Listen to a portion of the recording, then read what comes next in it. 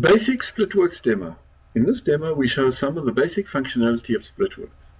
We use the split menu to find the optimal splitting direction by selecting different directions and dynamically previewing the color coding of the faces according to whether they belong to the core side, the cavity side, both core and cavity sides, or are no draft faces.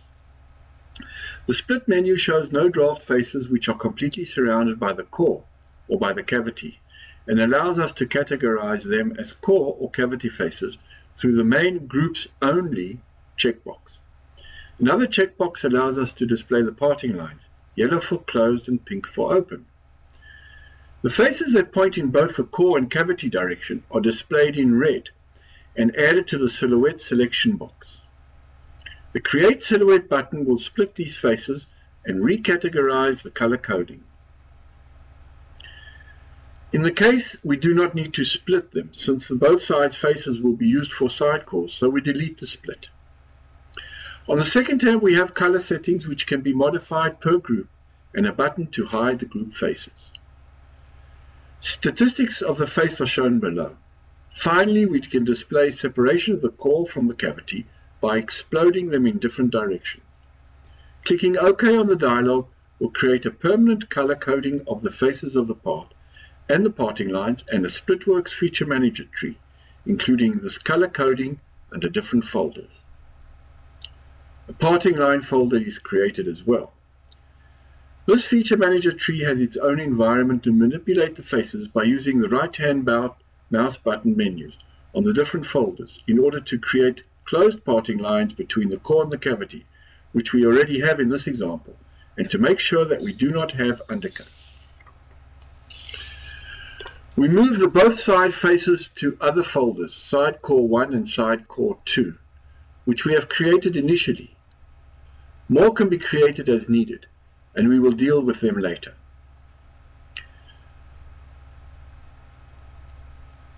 Looking at the bosses above, we can see that they are indeed undercuts. Luckily, we can edit the SolidWorks tree and change the boss directions by changing the draft direction. Notice that the color coding is dynamically updated, as well as the parting line display. Modify the part with the standard SolidWorks menus, and SplitWorks dynamically updates the moldability of the part. This is a very useful tool. Next, we can choose the core or the cavity folder and create a surface from its faces. If this fails, we have tools to diagnose and repair. Next, we use the fill holes to isolate the surfaces, and to fill holes, if this doesn't completely work, we can use SolidWorks surface menus to complete the job.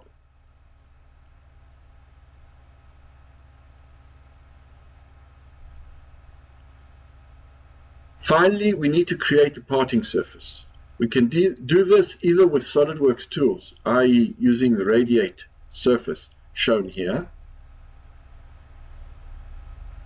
or we can use the dedicating lofting tool from SplitWorks called Loft, which lofts group of edges according to a direction.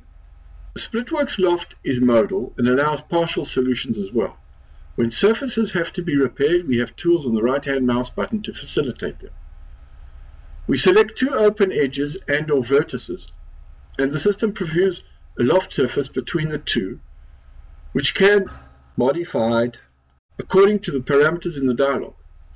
Once created, the new surface is automatically knitted to the main surface, and the system returns to the dialog for the creation of the next loft. When the parting surface is created, we use the Create Solid Inserts menu, which opens a new assembly with the part inserted, and a dialog that previews core and cavity insert blanks read in from a user expandable blank library. We accept the default values and create the inserts. Finally, we show an exploded view.